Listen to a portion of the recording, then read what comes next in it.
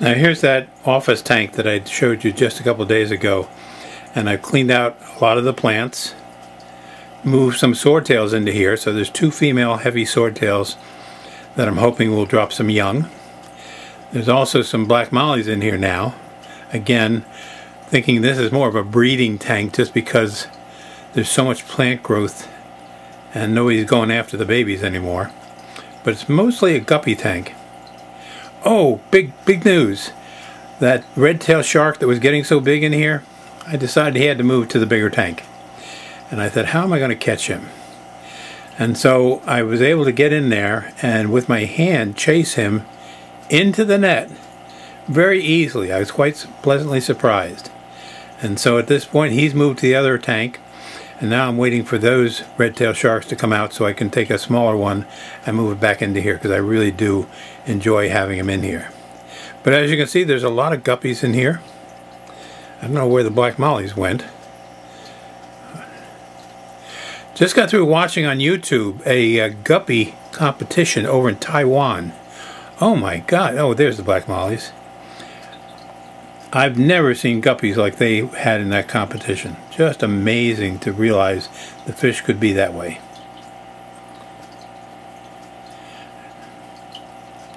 Anyway, that's just a quick update to show you this tank can look a whole lot better. But I like it when it's really crowded with plants so that the babies have plenty of hiding space. And they do well in here, but there's a lot more space now.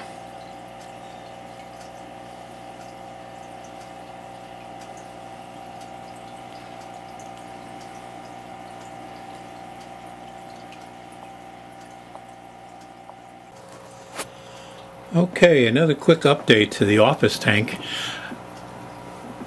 Right in the center of your viewfinder here are 2 beautiful male lyre-tail high-finned black mollies. Just purchased over in Cherry Hill, New Jersey, based on a recommendation from one of our fans out there, Mark Zig. And Mark had bought a couple of them, and based on comments at the last video, offered the fact that there were 6 or 8 left.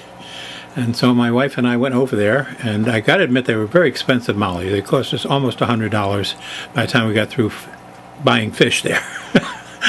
But anyway, we got 2 males and a female high-fin lyre-tail black mollies, which I put here in the office tank because that's got the most algae in it, and along with our other black mollies that we've raised here. Here comes one of those males right now. Look at that orange on the tip of the fin. Don't you love that?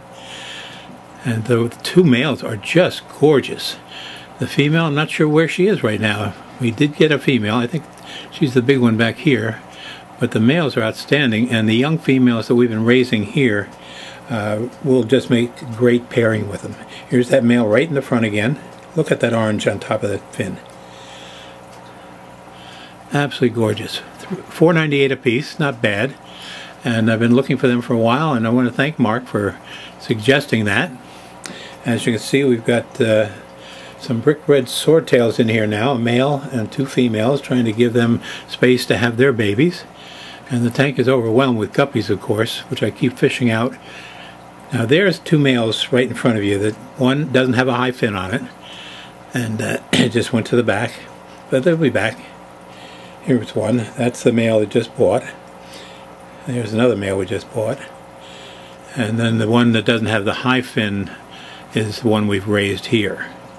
And so all's going well here. Now, as I told you in our last video, we've moved the red-tailed shark out of here, and as a result, the 2 clown loaches seem to be much more active and out in the public, as opposed to being shy. And so they're not going to come out today for this. They're in that hole, in that fixture. And they come in and out, and it's just amazing to see how they fit through that little hole. I don't have this on a tripod, but I'm trying to get you some sense of the activity of this tank.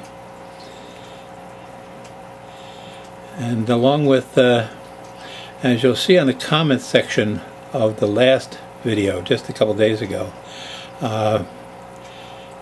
we ended up buying 24 fish. But they were very nice tetras.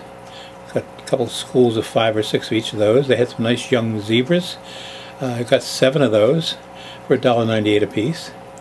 And try a pair of killifish. They had 1 pair there, and the male is an iridescent green. And I was going to buy him when I realized there was a female in the tank. She doesn't have much color to her, kind of drab, but I wouldn't separate the 2 of them. So we'll see how they do in one of the big tanks out in the living room. And then what else did we get? Oh, I found a couple of banana plants. Haven't seen them for a while. Put them in the betta tanks, which now have 2 young bettas in them. And so they have a little bit of plant growth in them. And just going to show you quickly what they look like. Here's the 2 bettas in the betta tank. Blue one on the left, red one on the right. And just a small 5-gallon tank with some plants. And there you can see the banana plants in the front on both of them. And these are nice looking fish. They were, I think, just $1.98 a piece over in Hidden Reef, which they always have a nice selection. Oh, Pam showed me a beautiful one today. It was $16, but what a beautiful bronze color and, you know, a distinguished finish on it. So anyway, these are doing well. Again, sorry for the motion, but we're back into using this as a betta tank. Just a quick shot of the bow tank. I don't think you're going to see any of the new fish in there. They're all hidden in the balustrade there. And no, I don't see any of the new ones available. They did have an angelfish there that I was tempted at. A calico angel. It was $11, and that's a little more than we buy. We'd like to grow them up like you see in this black one here, who's trying to get your attention by facing head on. But if I turn sideways, maybe you can really see him better. No, he turns with me, right? There we go. I moved my hand, and that turned the angel sideways. There's that blue bronze one. And there's what I'm calling calico. I guess it's not really calico. So I have no idea where the other fish we just bought went. Some of them went in this tank, and the others went in this tank. See some of the tetras here. My wife found these white-finned tetras. You see the school of them, about 4 of them right here. That's all they have is 4. But we bought them, and they really look very pretty. So we put them in this tank, which is usually the opposite. We put the tetras in the bow tank and the other fish here. But we're going to give it a shot. They seem to be doing just fine. Anyway, just a quick update. Again, thank you, Mark, for the adventure you gave us today. Oh, and there's the Parivariatus. We got 3 of them. Haven't seen them around for a while.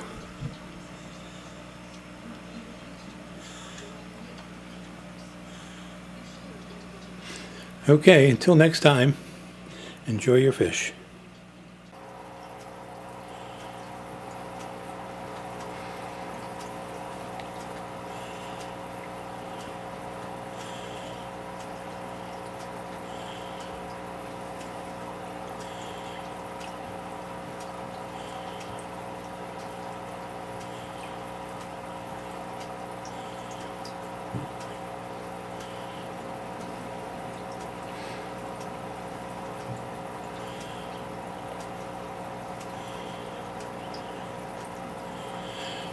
If you have to be over in the New Jersey area, I would highly recommend what Mark had recommended to us, and that was a small store, Pet Supplies Plus in Cherry Hill, New Jersey. That's where we found these. Not a big store, but I think 3 rows of about a dozen tanks each, so 36 tanks. Most of those tanks had a mixed different varieties of fish, but Brianna was the great catcher of fish. She did a beautiful job with all 25 of the fish that we bought. And even in a tough tank with fast-moving zebras, she was able to catch them no trouble at all. Really impressive. Anyway, you get some sense of what's going on with the black mollies again here. They tend to go through cycles, and right now we're in a resource-filled cycle where you can really see what's going on.